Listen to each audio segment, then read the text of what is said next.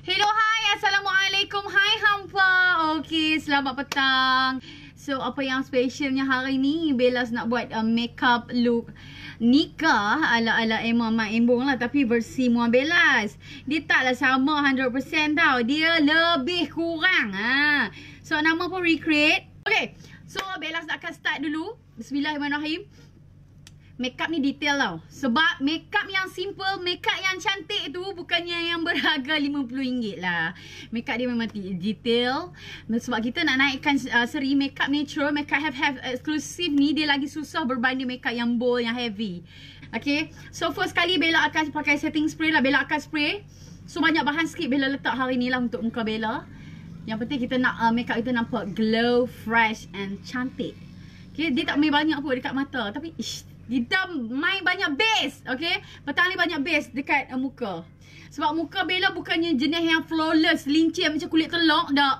Muka Bella muka Bella ni dia banyak parut lah, parut and Bella sejenis pore terbuka.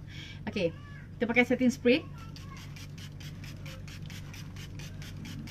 Okay, kita spray lebih sikit lah.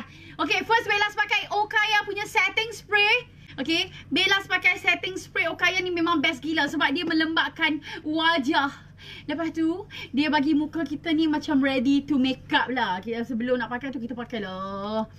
Kita semok-semok dulu, bagi muka aku ni dulu. Kita nak buat muka kita nampak glow. So, dia macam mana tu, make up ala-ala Maembong. Hari ni, Bellaz Maembong. Nanti dia aku letak lah sini dulu, sekejap kita baru siap sega. Kami siap dah ada V apa semua, sekejap baru kita posing. Okay. So Bellaz letak serum daripada Baca Beauty.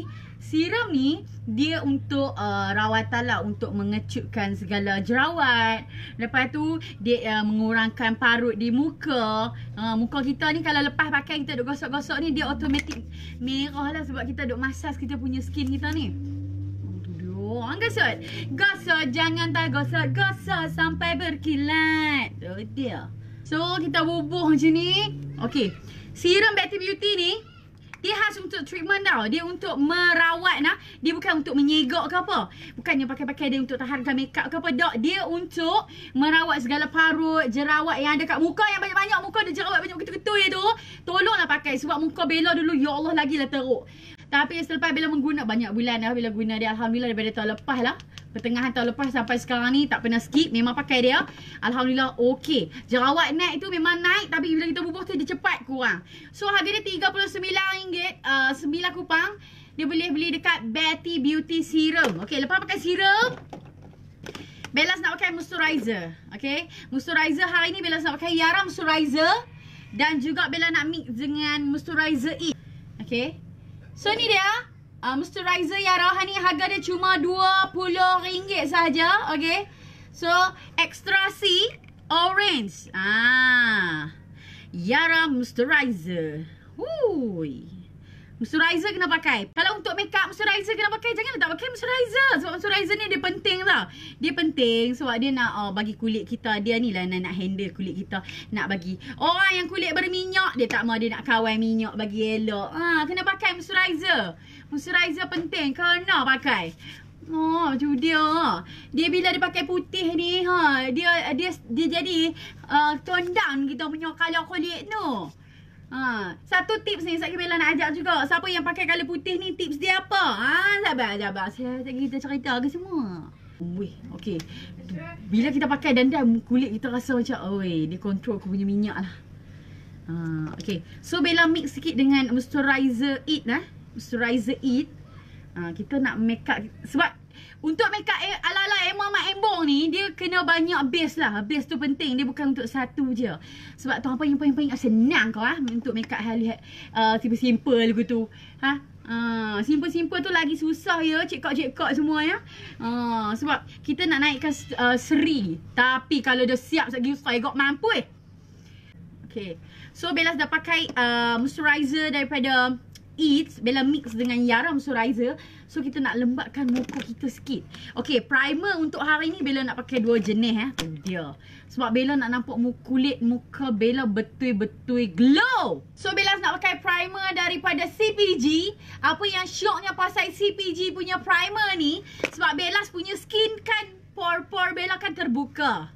Okay, kita nak buat makeup kita nampak flawless, nampak cantik. So kita nak blurkan smile line, fine line, lagi apa yang line-line lah. Kiranya bila pakai CPG punya primer ni memang best gila. Sebab primer dia memang best. Tidak dinafikan. Mana-mana yang bila lepas pakai primer CPG ni, lepas pegang betul fuh. My love, yes, memang elok. Sebab dia boleh blurkan kita punya line up, line smile line, keki di bahagian hujung hidung ni, and dekat line ni, garis-garis tu.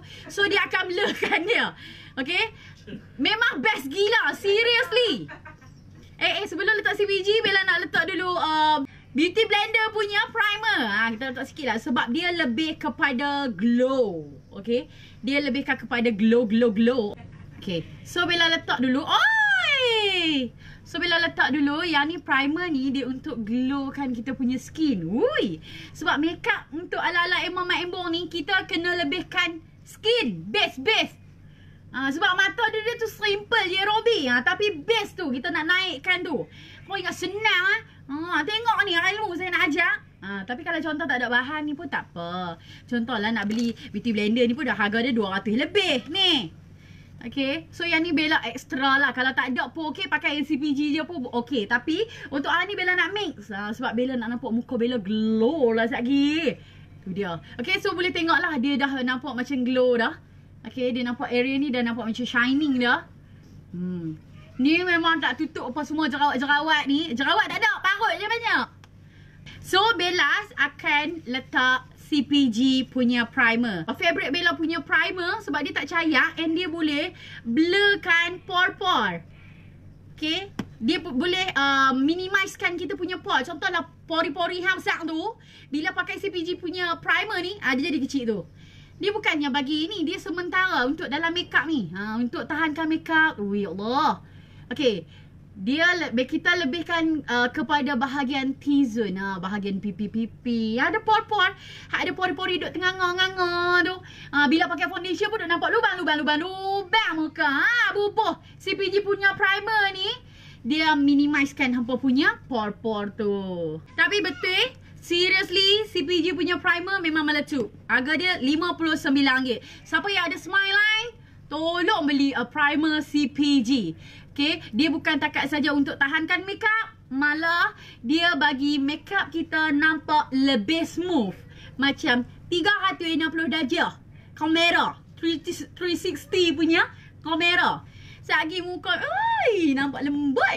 Sebab dia ada siap dia dengan pore minimizer dalam dia punya primer ni lah. Memang lembut ya, seriously lembut. Okay, so kita letak bahagian ni, tepi-tepi hidung ni bubuh lebih sikit. Okay, dah letak pore minimizer. Bukan pore minimizer, primer daripada CPG ni. Bella panggil pore juga sebab dia boleh kecilkan kita punya pore. Dia boleh minimizekan kita. Bukan dia kecilkan kita punya pore tu, dia kurangkan kebesaran pore yang terbuka tu. Dia macam tutup lah bila kita pakai tu. Okay, so harga dia cuma RM59 saja, CPG punya primer. Okay, so apa yang best kat sini, dia ada tulis kat sini oil free, hydration. Lepas tu dia boleh mengurangkan kita punya, dia kata minimizekan kita punya pore-pore. Yes, betul. Betul ya, itu RM59 saja. Okay, primer memang best gila. Sekejap pun tengok sendirilah Bella pakai. Okay, so Bella dah bubuh banyak jenis kat muka Bella. Now kita nak pakai base kita. Bella nak mix tau foundation Bellaz, barulah makeup tu nampak ons. Bella nak pakai Okaya Malaysia liquid, and Bella nak mix dengan It punya CC cream. Okay, CC cream pula dah, bukan CC cream. Dia punya foundation, tapi kat sini yang best dia ada CC plus. Okay, sebab Bella beli saja, Bella tak pakai. So Bella nak pakai lah, rugilah macam tak pakai kan. So Bella nak mix lah sebab dia foundation. Sebab kat sini dia tulis kat sini dia tulis kat sini your skin but better. Sebab yang ni ramai juga Bella tengok feedback ni lah, dia punya foundation ni anti aging, and dia ada juga plus concealer siap-siap kat sini. So Bella nak mix dua tu. Okay, so Bellaz nak letak foundation.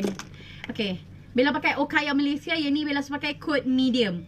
Okaya Malaysia dia ada 3 kod, light, medium and tan and dark. Okay, harga dia RM79. Ringan nak mati. Memang ringan, tersangat-sangat ringan, full coverage and dia punya finishing dia glow. Kita buka kat tangan, okay.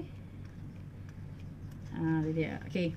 So Bella letak foundation Okaya. Bella nak mix sedikit dengan foundation It. Okay, IT tu Bella panggil It je. It Cosmetic. Yang ni boleh beli dekat Sephora lah. Kalau tak ada, nak pakai Okaya Malaysia saja pun boleh, tak ada masalah. Ni saja Bella nak mix, alang-alang dah nak tunjuk kan.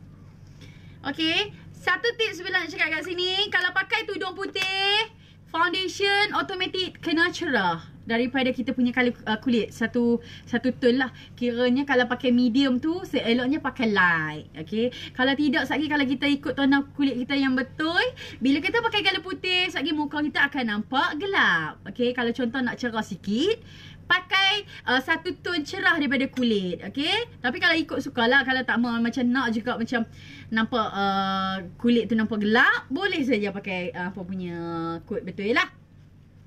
Okay, so Bella akan mixkan, okay, oil face sugar gold ni dalam Bella punya foundation. 1, 2, 3. Okay, 3 titik sugar gold face oil. Tu dia. Bella mix sikit, Bella kacau-kacau sikit. Kacau-kacau. Bila kita letak moisturizer, bila kita letak sugar gold ke dalam kita punya foundation, bila kita mix tu lagi glowing. Tu je. Mampu dah. Okay. So Bella letak foundation muka Bella. Okay. Bella memang mix apa-apa Bella nak makeup pun Bella memang pakai sugar gold. Bella mix kat muka Bella. Kening tu sekejap kita buat. Sabar Sat. Sebab kening dia memang natural. Tapi dia terangkat-terangkat sikit. Apa yang penting base makeup tu. Wui, makeup lalai Maembong. Yang ni kita tengok. Bellaz Maembong. Nikah. Siapa yang nak nikah kan? Sisi budget kan. Tak mahu orang makeup. Nah, makeup ni Ri. Kena tengok betul-betul lah apa yang Bella nak ajar ni. Okay. Dia. Hush. Meow. Kita nak buat memang glow habis lah sekali ni. Makeup ala-ala emang Maembong. Aku seriau lah jaga tudung tu. Itulah. Seriau takut kena tak cantik ni. Ui. Tu dia makeup ala-ala emang Maembong. Siapa yang nak nikah ni, nak buat makeup yang natural have. Sebenarnya makeup yang simple tu lagi susah. Sebab kita nak naikkan seri wajah. So Bellaz dek macam ni. Dek ada tudung putih Bella lagi. Bella dah lah bawa, Bella dah siap dengan veil apa semua ni. Saya kita ambil gambar. Ya Allah, lawa loh. Lighting natural pula amat. Apa metal lah. Tu dia cantiknya. Tu dia base makeup Bellaz lah. Nampak glow tu kan? Okay, kemudian Bellaz akan letak concealer sedikit untuk bawah mata Bellaz ni. Bella letak concealer. Okay, Bella nak letak sedikit concealer daripada Fenty Beauty. Kita letak dekat bawah mata, atas hidung sikit. Tahu mana rasa ada benda-benda tu. Kita letak sikit. Tandai ni pun setengah orang letak, setengah orang dia tak letak. Okay, so Bella blend. Okay, ni concealer daripada Fenty Beauty. Okay, kita letak bawah mata kita macam ni dulu. La. Kita blend. Makeup ala emang Maembong. Yang penting kita nak kening betul-betul have lah. Tak mau kening on flick nah. Kena tengoklah teknik dia ni. Saya nak ajak satu persatu ni. Hai Iza Asliza Samsudin. Hai. Okay. Bella kalau makeup macam mana pun sugar gold Bellaz memang Bella wajib pakai, okay? Sebab sugar gold ni, kalau face oil sugar gold ni, bila kita blend foundation memang sangat-sangat cantik ya. Cantik tersangat-sangat cantik. Hayya. Tu dia. Kata makeup tu kena tengok tu. Cara kita nak blend, cara base muka kita macam mana. Sebab makeup simple ni lagi susah ya berbanding makeup yang half apa semua tu. Half pula dah. Yang jenis burgundy ke.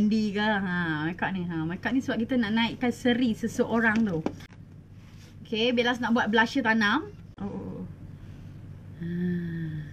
Sikit je buat blusher tanam ni. Blusher tanam. Okay, yang penting kita kena tu dia.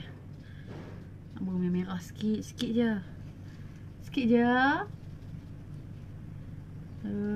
Dia nak buat blusher tanam tau. Wah, dari RM2. Blusher tanam. Dia mesti makeup kita mesti kena nampak half lah ni. Kononnya Bella nikah lah hari ni. Saya nak buat akad nikah. Dia. Blusher tanam sikit, bagi nampak merah sikit je. Bagi nampak naik seri sikit sahaja kat situ. Yang penting dab. Kena elok-elok. Kita nak buat ni. Okay, so Bella letak primer. Penting tau. Primer eyeshadow untuk tahankan Bellaz punya eyeshadow. Okay, kita dab dulu. Kita bagi ni dulu. Okay. Aku nak ambil macam mana kalau you tak suka I. Last sekali baru kita buat kening ni nah. Lah kita nak buat mata dulu. Macam mana lah Bella nak buat mata Maembong. Bukan mata Maembong. Look Maembong nikah ya. Tutup. Yang ni Bella pakai primer daripada Urban Decay. Primer dia RM50 yang kecil, yang besar RM90. Yang ni untuk tahankan kita punya eyeshadow. Okay, tengok. Saya tak mau membuang masa dengan lama-lama kan. So boleh tengok saya punya look makeup ni lah. Okay, tu dia. Okay, so kita kena blend. Primer tu sampai dia kering lah. So hari ni Bellaz menggunakan palette daripada Okaya Malaysia. Lawannya Bella baru pertama kali beli and nak try Okaya punya palette. Oh my god, Okaya cheese palette. Cantiknya. Adik. Harga dia cuma RM79. Cantik, berat, elok. Okay, di mana kalau Bellaz tengok dari segi dia punya palette, ini adalah saya punya orang kata apa, pendapat lah yang sejujurnya lah. Okay, dari segi dia punya packaging, berat. Okay, berat sangat macam dengan palette Jeffree Star yang mahal tu. Okay, macam palette ala-ala international, memang berat kalau kita pegang. Okay, so daripada dia punya print dia memang cantik. Dia ada look sinar kat sini. So dia best. Buka-buka tu pun plus dia ada cermin. Nampak? Cermin yang sangat besar and clear, tak kembang. Elok. And look at that, dia punya colour. Oh my god, macam colour lah. So dia ada matte and dia ada shimmer colour. Sangat pigmented. Harga dia cuma RM79. And bagi Bella, kalau contoh orang minta 10 berapa bintang Bellaz bagi 10 bintang. Okay, so memang cantik sangat and pigment. Okay, so Bellaz untuk look Maembong ni, Bella akan pakai color dia punya nama ni ricotta. Dia punya cheese palette tau. Cheese, setiap nama-nama color-color eyeshadow ni dia nama bersepena nama cheese. Okay, so first kali Bella akan ambil color idam ni first. And second Bella akan pakai color Rico ni. Yang ni nama Adam ke Adam dah. Saya orang putih sekelap hat sikit. So yang ni nama ricotta. Tak apalah. So kita try pakai yang tu dulu. First Bella pakai kod idam dulu. Bismillahirrahmanirrahim.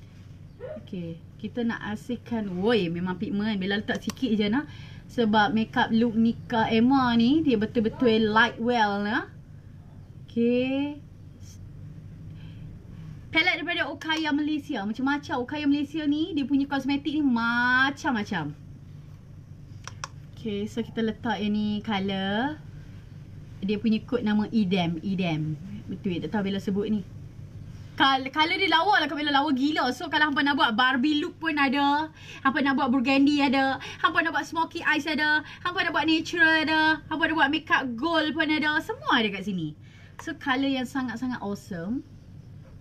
Okay. So Bellaz letak dia, colour dia macam tu je. So untuk makeup Emma ni, dia tak boleh terlalu bold sangat. Dia punya mata tu memang very light well. Okay, tu dia. Macam mana Bella? Dia kena blend. Yes, da. Tu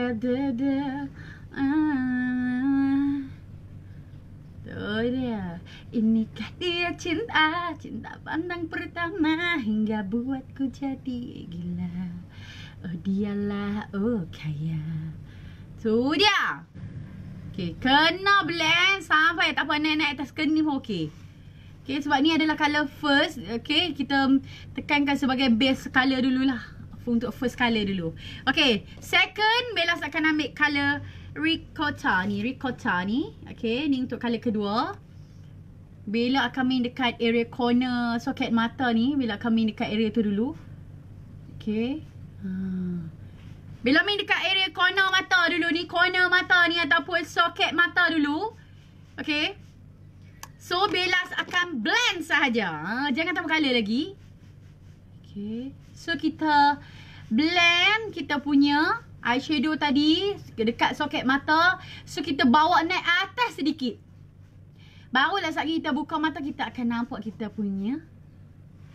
Tu dia. Look Bellaz akan nikah pula dah. Makeup ala-ala Maembong. Kening sekali bolah baru kita buat.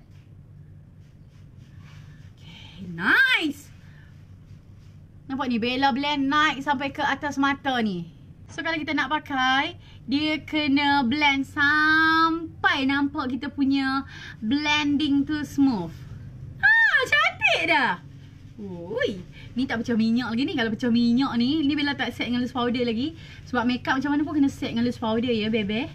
Nampak? Bella blend hanya 2 colour sahaja untuk makeup ala-ala Emma Maembong ni. Woohoo, lecup. Okay, dah enough, cantik dah. So Bellaz akan pakai eyeliner juga. Tapi eyeliner Bella nak buat basic saja. Paling nipih, senipihnya.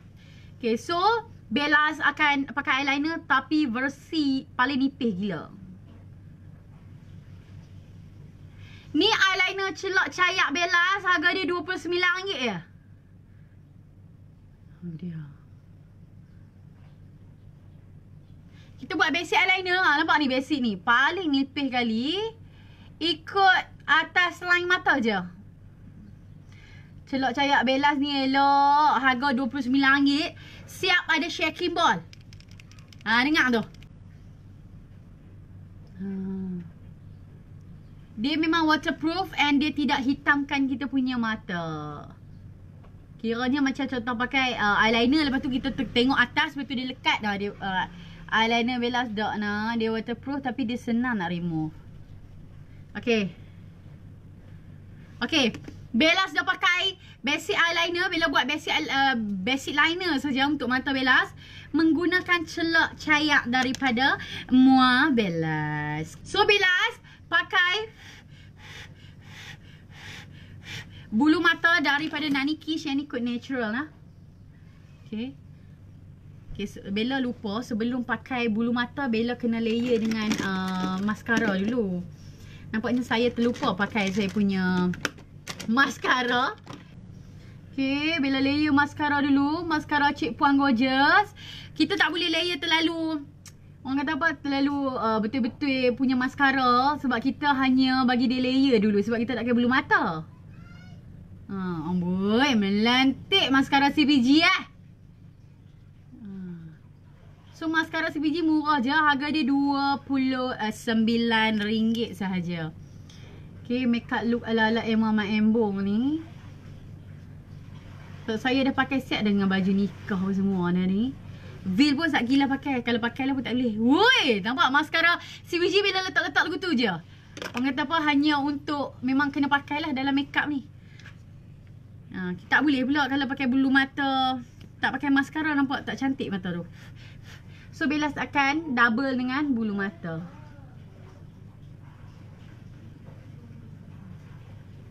Bulu mata Nanyqish kod natural nah. Harga bulu mata ni RM29. So lens pun daripada Nani. Wow. So pengepit ni pun daripada Nani juga. Nani ni dia banyak untuk mata, lens and pengepit untuk pakai dekat mata. Wow, nampak. Oi, dia nampak mata Emma dah ni. Okay. Oh, cantik. Okay, so saya letak sebelah lagi. Bismillahirrahmanirrahim. Okay, makeup look ala-ala Emma Maembong Nikah. Cantik. Hilang masa baju ke? Ya, dah mancing. Okay. Bagi ke makcik. Cantiknya. Nampak bila pakai pengepit ni senang. Harga dia RM25. Boleh beli dekat Nanyqish HQ. Yang ni pengepit orang panggil tweezer. Tweezer ni dia pengepit bulu mata, untuk pakai bulu mata. Okey. Dia bukan untuk melebatkan bulu mata ke apa ke. Nah, pengepit ni dia untuk pakai bulu mata. Handle dia orang panggil. Handle pakai bulu mata. So kita tak gaduh pakai bulu mata, kita tak gaduh pakai tangan. So lagi senang, lagi cepat bila kita pakai menggunakan pengepit bulu mata ni. Brand Tat ada. Brand Tat mahal lah, harga dia RM50-60. Okey. Yang ni harga dia baru RM25. Yang mana anda pilih? Okey, alah, dia tak lekat gam pula sini. Dia. Look ala-ala Emma Maembong Nikah ni. Saya tak sabar nak takat gambar dengan baju kahwin saya ni. Okey. So Bellaz nak setkan muka Bellaz dengan loose powder. So Bellaz nak pakai bedak Taboq ataupun loose powder Bellaz. Okay. So kita akan ambil. Okay, Bella akan dapkan bedak Taboq ni. Harga loose powder Bella cuma RM59 saja. Loose powder MUA Bellaz ni. Kalau makeup macam mana pun tolong tu dia habis foundation kena tudung. Kalau makeup macam mana pun tolonglah pakai powder. Barulah makeup hang tahan lama. Ni hang bedak pun tak pakai, duk harap foundation saja. Habis keki, cepat keki. Hali cikgu Nabang ni. Dia kalau kita makeup lagu mana tolong set loose powder. Bila pakai loose powder ni makeup baru tahan lama kan. Barulah orang kata dia pecah minyak cantik. Bila pakai loose powder. Murah je RM25 je. RM25 pula dah. RM59 je. Loose powder MUA Bellaz. Besar 20 gram. Allahoi. Okey, seterusnya saya akan pakai blusher. Blusher ala-ala Emma Maembong tu, blusher dia ada sedikit shimmer. Baru lecup. So blusher saya pakai brand dia. Blusher ni kan mahal. Memang mahal, Bella rasa. Sebab dia 200 lebih dia punya harga. Hampa pakailah blusher apa. Blusher apa Miss Rose pun boleh lah. Tapi yang ada shimmer sikit. Tapi pakailah colour-colour light lagu ni lah. Sebab tu orang kata kalau nak buat makeup have-have ni dia mahal sikit. Memang mahal lah sebab dia mengguna pun barang-barang yang mahal juga. Dia bukan pakai barang cuki-cuki orang tu. Dia nak bubuh juga letak hidup ni. Patutnya tak payah nak bubuh pun. Tapi saya nak bubuh juga. Dia terbiasa kan. Tak apa. Kumpul duit dulu. Kita beli kan. Ni dah lalang bila tunjuk pil lah dekat. Dia make up blusher dia sat-sat ni terang sikit ni. So kita tone down dia sikit. Sebab blusher ni kita tak payah duk ni. Dia tak payah duk buat terang-terang sangat. Make up ala-ala Maembong tu, Emma Maembong tu dia tak terang kan. Dia blusher dia Melaki kutu-kutu ya. Kan? Into it ada. Blusher into it ada. Dia ada shimmer sikit kan. Pakai blusher into it beli-beli kat Watson tu. Lupa habis dah. Ni okey. Blusher into it betul ambil dia colour hat light sikit. Kan? Highlighter kena pakai lah. Makeup kalau tak pakai highlighter tak lawa lah.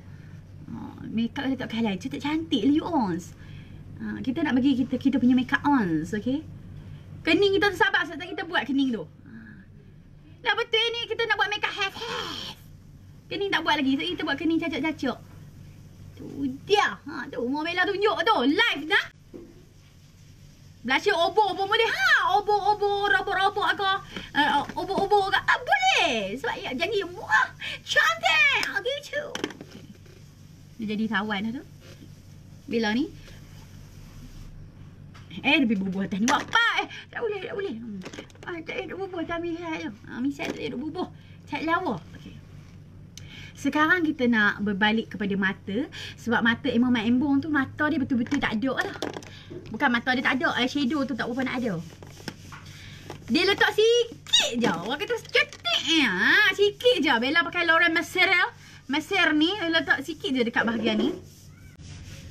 Highlighter mahal sikit lah. Highlighter brand Bobbi Brown, 250. Okay. Apa pakai je highlighter pun, tapi yang jenis on. Alhamdulillah.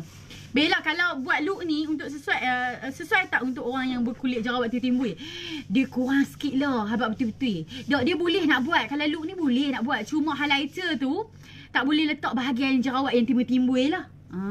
Dia kena letak yang tak bertimbul-timbul tu okey. Boleh nak buat. Cuma highlighter tu tak boleh letak tang jerawat tu. Tak cantik.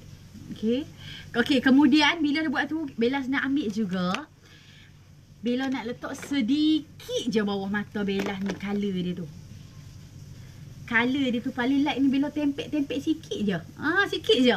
Dia bubuh juga bawah mata tapi light. Bawah mata tu ada tak ada je. Dia. Ni baru betul-betul makeup nak ala-ala Emma Maembong. Sebab makeup tu dia betul-betul tak, orang tu betul-betul natural habis lah. Dia bukannya dah kala-kala kening on fleek tu tak jadilah tu. Tak apalah, belajar belan-belan.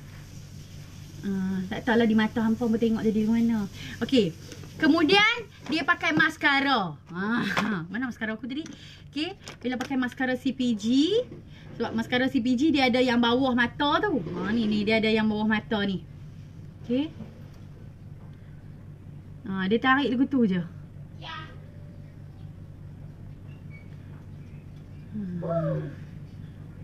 Allah, dia nak kena jugalah hitam pak ni lah.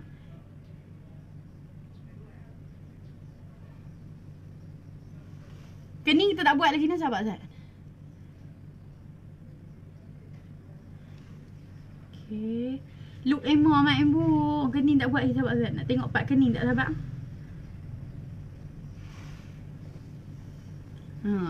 Ni Bella tak shading hidung ni sahabat. Kena shading hidung. Allah. Patutnya tadi saya buat hidung ni. Alah, tersilap langkah sikit dia. Tak apalah. Tu je.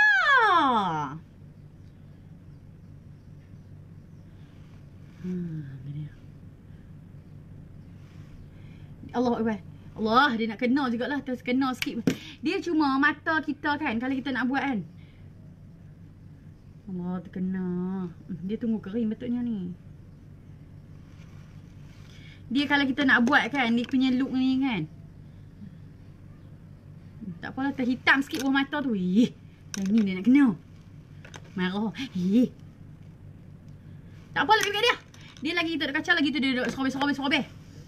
Lepas patutnya tadi Bella pakai ni, Bella buat shading kontur-kontur tu, lupa video. Syawat lah Bella, lupa tadi ni. Oh, sikit lah. Tapi yang ni jenis powder yang ni lah, krim tu. Kita nak shading hidung.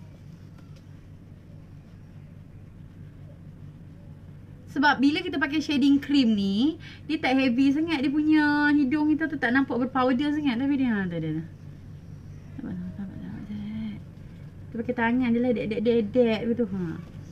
Selebihnya kita pakai. Itulah, yang takut matahari tak ada, tak apalah. Kita duduk depan lighting lampu, tak apa.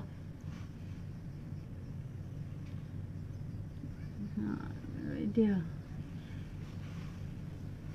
Saya dah tak sabar buat kening ni. Andai bintang.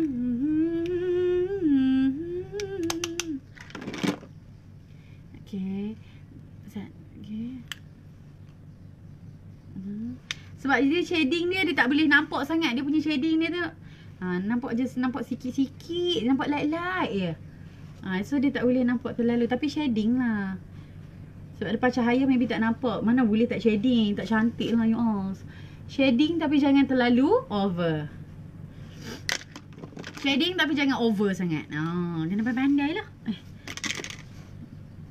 Okay. Dia.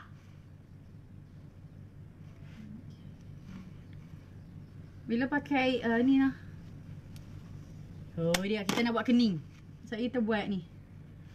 Sekejap kita buat lipstick dia. Okay, so saya nak masuk part kening. Part kening ni dia mencabar sikit lah. Okay, sebelum nak buat kening dia tu, kita kena sikat dulu lah. Kita kena sikat kita punya kening-kening kita naik dulu. Okay. Dia sikat dulu. Sebab dia makeup macam natural apa? Nervosism tu. Dia memang kening dia punya signature dia terangkat-terangkat macam ni. Letup-letup you all. Have gitu. Dia kira yang belakang ni pun kena angkat naik macam ni. Dia kena angkat macam tu. Reti ke tak reti yang kena buat. Kena belajar.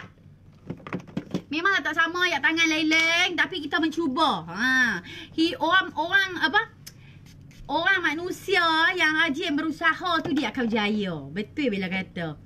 Sungguh Bella kata ni tak mohong jaya. Kena rajin. Kena rajin. Jadi tak jadi belakang cerita, yang penting kita berusaha.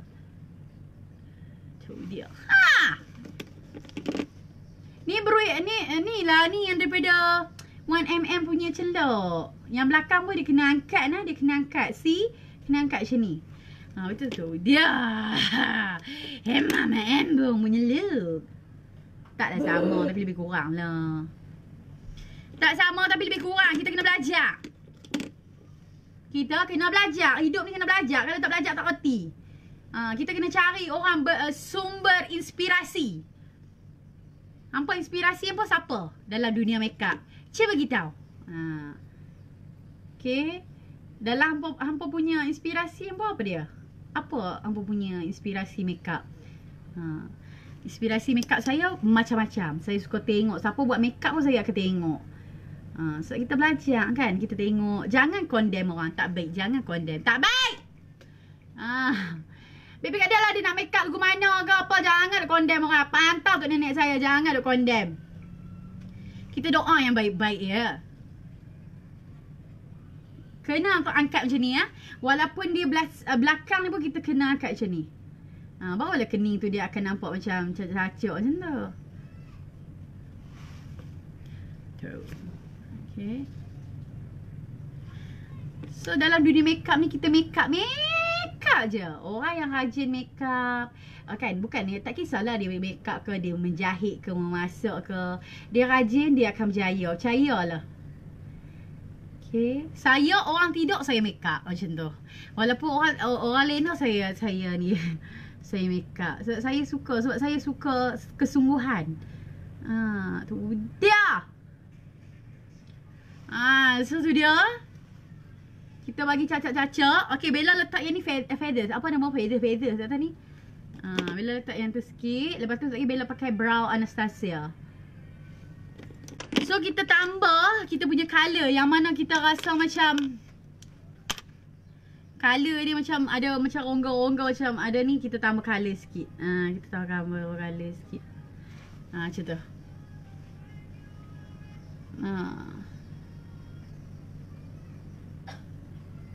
For the rest of my life, I'll be with you. I stay by your side. All the truth to the end of my time.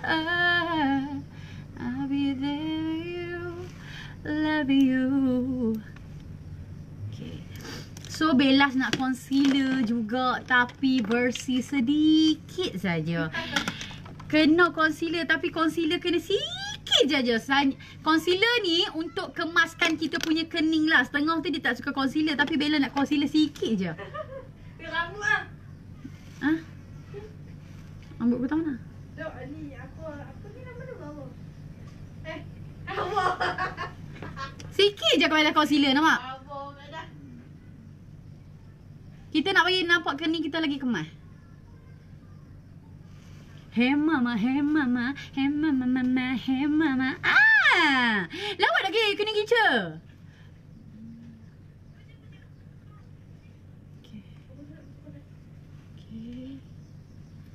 Sikit je. Kita nak kemaskan kening kita. Nampak tak kening kita tu? Lucu. Kalau kening lebat tak ada langsung macam mana Bella? Kalau tak ada langsung kita kena buat kat dia satu. Kena recreate lah. Kena buat fake. Fake punya kening tu.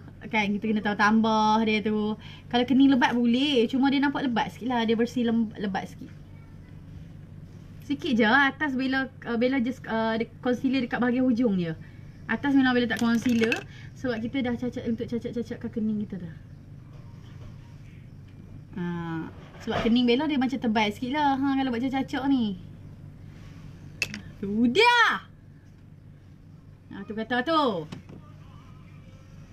Tu kata suruh tengok tu. Okay, kita tarik pergi belakang sikit. Kita buat tapi kita buat macam ni. Kita buat jangan terlalu over cacak sangat. Tak nampak macam terlalu cacak sangat. Kita buat macam tu. Dia still cacak tapi tak tebal sangat. Gecoh kan ni. Oi lawa dah. So Bella pakai lipstick. Lipstick dia betul-betul color yang betul-betul very natural. Okay, saya ni kena pandai-pandai mereka lah apa yang saya ada saja. So kalau kita nak tiru dia, kita tak tahu dia pakai apa. Okay. Sekejap Okay. Alright. Memang color-color yang betul-betul light pink.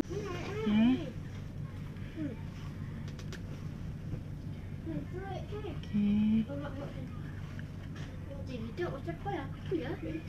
Habis dia bersih gloss.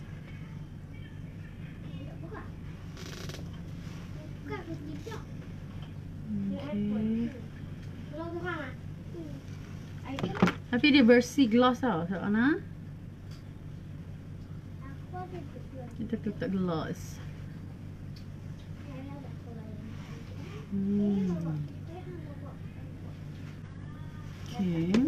Okay. So Bellaz letak Mengerlip by Bellaz. Yang ni yang Bellaz punya. Okay. Mengerlip ni ataupun orang panggil lip gloss lah. Okay, kami panggil Mengerlip sebab dia mengerlipkan mulut. Okay. So dia gloss ni dia memang best gila Mengerlip by Bellaz sebab dia tak melekit. Bila pakai dia memang ringan gila. Okay.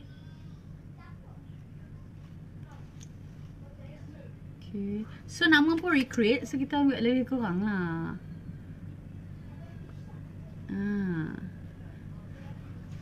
Okay. So Mengerlip by Bellaz.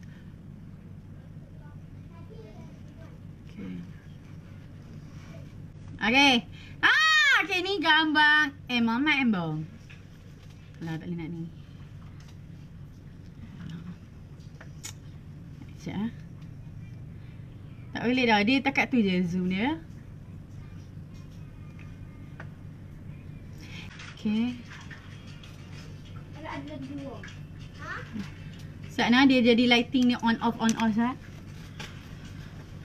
Okay, Sat kami nak bangun Sat.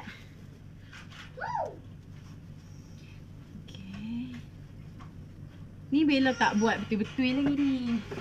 Bella tak buat tudung Bella betul-betul lagi sebab dia ni ada veil. So orang nikah kan ada veil. Okay, so dia ambil foundation aku lekat habis ke tudung tu.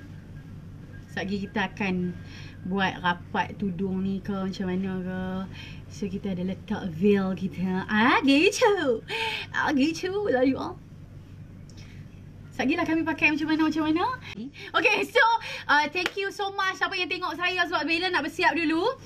So sekejap lagi lighting ilahi dah habis dah. So dah nak malam kan. So nak petang, nak maghrib dah. So Bellaz nak bersiap and Bella nak ambil gambar dulu. Sekejap kita tunjuk. Okay, so bye, love you, thank you so much yang tengok tutorial Bella untuk petang ni. Love you abang. Muah.